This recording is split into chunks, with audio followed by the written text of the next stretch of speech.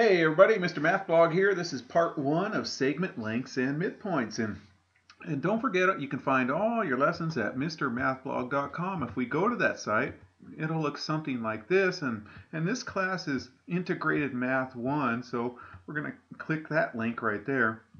And we'll scroll down. We're in the second semester. We're doing Module 16 right here. I didn't do Module 15.3 or 15.4 because they were graphing calculators. My students don't have those, so we opted to skip that. So maybe if I have time this summer, I'll put that up. But it's going to go right down here.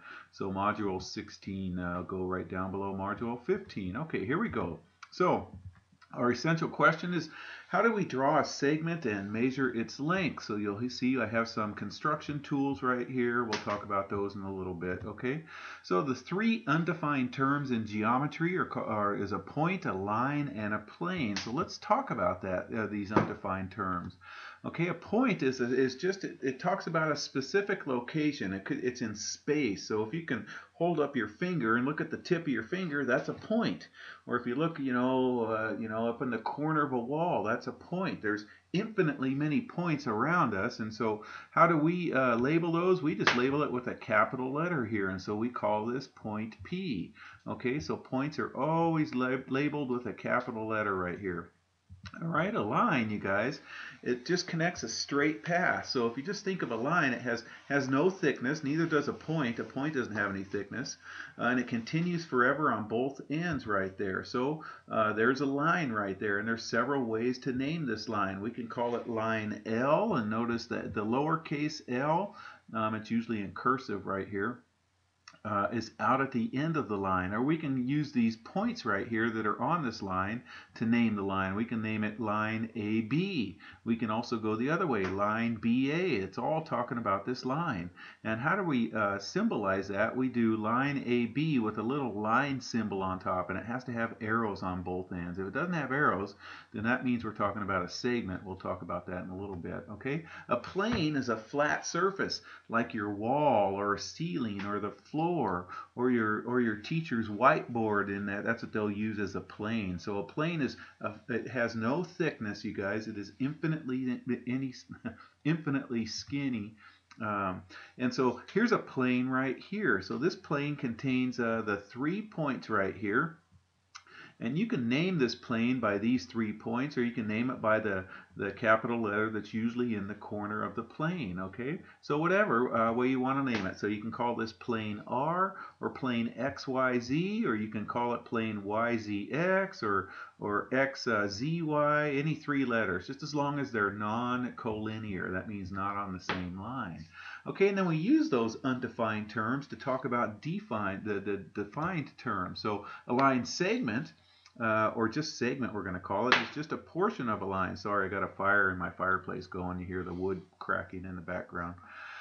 A line segment is just a portion of a line that consists of 2 points, and the 2 points are called the endpoints, and all the points in between them. There's a line segment CD, or line segment DC, okay? And typically line segments, we symbolize those with the segment bar on top. Notice there's no arrows right here on either end.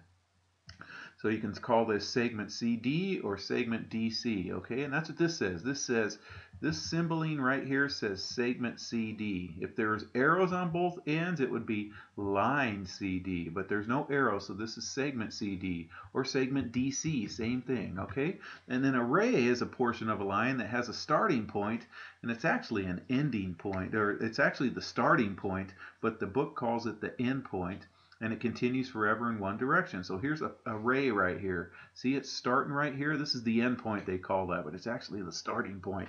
But the textbook will call this array has an end point, and it goes through another point and goes forever and ever and ever in the other direction. So array is like an arrow, you guys, and so it starts on one of the end points. So we call this array PQ, or with the symbols. Notice the arrow goes on the Q side because it goes past Q forever and ever and ever. Okay, this says ray PQ. Okay, ray QP would be a whole different ray. It would be starting at Q, and it would be going through P, past P, and be going way up here. So PQ and QP, they're different rays. Okay, but the segments are the same. All right, so let's draw each of the following. So 2 points, J and K, and then we'll draw a line through them, okay? Remember, lines have arrows on both ends. So there's 2 points, J and K, and there's a line that goes through them, okay? And we'll call this, this is an undefined term. Your book will ask you later on, is it an undefined term or a defined term? So lines are one of the undefined terms, and we can write it L-I-N-E for JK, line JK, or line KJ, they're the same. Or for shorthand, get used to writing lines like this, line JK, and this is line KJ. Okay, let's try another one of these. So this time we're going to draw 2 points, J and K again, and we're going to draw the segment with the endpoints JK. Well, that's easy right there. Segments, we can say, and segments are defined terms, okay, just for later on when you're being asked that. So segment JK or segment KJ, and then this says right here segment, because that symbol right there says we're talking about the segment JK, segment KJ. Okay, all right. So now we're going to draw point K again, there goes the fire, and draw a ray from the end point of K. Okay, well there's point K, all right, and we're going to draw a ray from that, so there goes a ray, it goes forever and ever and ever, that's what this arrow says right here, and it says plot point J out there, so there's point J right there, there's ray KJ. Okay, it's a defined term, ray KJ is written like this. Notice the arrow goes past J. Starts at K and goes past J. That's what then forever, that arrow means forever right there. All right, so 3 points, we're going to draw 3 points, J, K, and M, so that they are not all on the same line. Okay, well there's 3 points, not all on the same line. They are called non-collinear. We'll talk about that later. And then we'll draw a plane that contains those 3 points. Okay, so there's a plane that contains those 3 points, and we might want to put the capital letter down here, so we can call this plane B, or we can use 3 non-collinear points to name a plane. So these 3 points, and you can name them in any order you wish, okay? So I chose plane JKM. So we can call it plane JKM. You could also call it plane MKJ or MJK. It doesn't matter. There's 6 different ways you can arrange 3 letters. Or you can call it plane B, okay? Planes are one of the 3 undefined terms. Points, lines, planes are undefined. Everything else has a definition. All right, so in step C, would ray JK be the same as ray KJ? Why or why not? No way. The rays would have different end points. So ray KJ means you start at K and it goes through J forever and ever and ever. If we started at J and go through K, that means it's going down this way forever. So no, they're not the same. In step D, when we name the planes using the 3 letters, does the order matter? Well, no, we talked about that. So there's the plane right there. So using those 3 letters in step D can be named using any of the 6 different ways you can arrange those letters, okay? All right, so if line, this says right here, line, if line PQ and line RS are different names for the same line, what must be true about PQ and RS? Well, they got to be on the same line. Look right here. Here's line PQ. Starts here, here. It doesn't even start. It goes through those 2 points. And the arrows mean forever and ever and ever that way. And then look at RS. RS is right here. Goes through those 2 points. It's the same line. So if it means the same line, all those 4 points are on the common line, okay, and it's said to be collinear. All right, so we're going to do a little quick construction right here.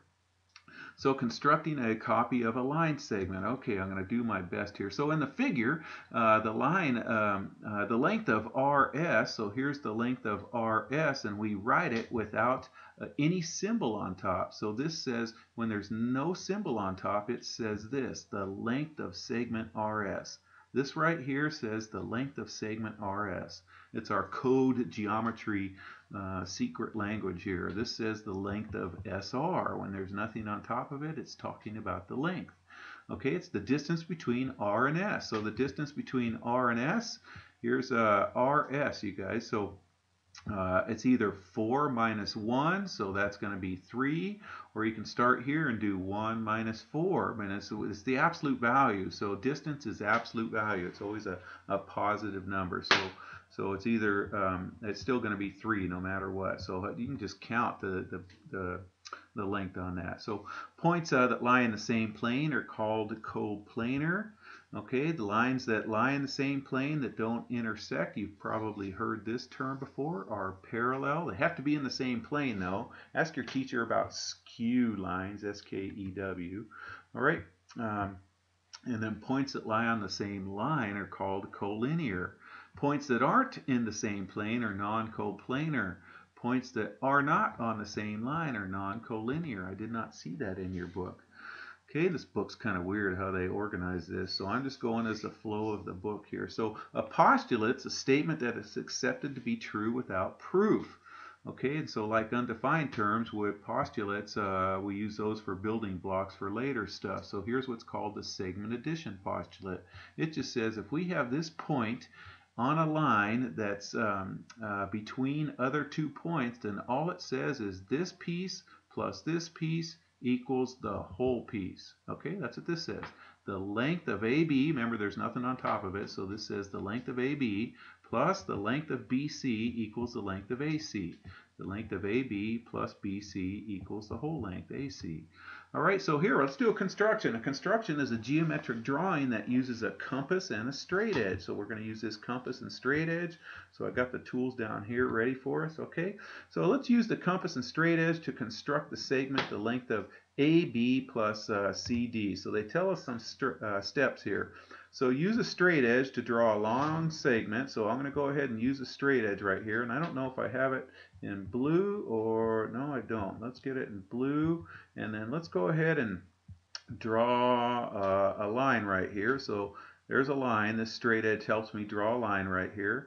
And then it tells us to, I don't think I need that anymore. So it says, and then label an endpoint. Let's see. So let me get a big old fat endpoint right here. And it says label it X. So I'm going to label X right there. Give it a capital letter X. Okay. Whoops, I got a big. Let me go down here a little bit. And then so we're going to put X right. Oh, darn it.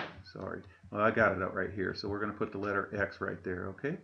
All right. So the next step says to open the compass the distance A to B. Okay, so let's go ahead and grab this compass and I'm going to open it. So you put pointy on this end. So a compass has a point end and a pencil end. So I'm going to put pointy right there. I'm going to grab this and I'm going to close this up so it goes right there. So it's right there. And then I just grab my pencil. Oops, let me go back to here and make it a little bit smaller here. Okay, so now I'm going to go ahead and grab this pencil and draw an arc. You have to draw an arc so you can see that it goes right through that point right there. Okay, and then it says now place this point over here and we're going to draw the same arc. Okay, so here we go. We're going to go ahead and draw that same arc right there. Okay, that's what that's asking us to do. Okay, and then it says label that point Y. Okay, so there it is right there. Okay, now the next step says do the same with CD. So we're going to put this compass on CD. So let's go ahead and put this over here. And then I got to rotate that up a little bit. And so let's move it out so it's right there. And then I think I did this in red. So let me go ahead and grab this and put it in red right there. Okay, and then we're going to go ahead and make an arc so we know it goes through right there. And it says starting at Y. So we're going to take this compass right here, put it right over there, and then we're going to draw this arc again right here. Okay, you guys can do a little bit better than me. And it says label this point Z. So I did that right there.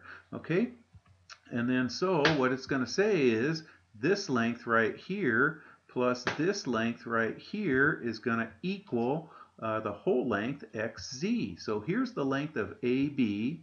We copied that. Here's the length of CD. That's going to equal that whole length right there. Okay, gang, I hope that makes sense. And there's your assignment if you're in my class. Take care.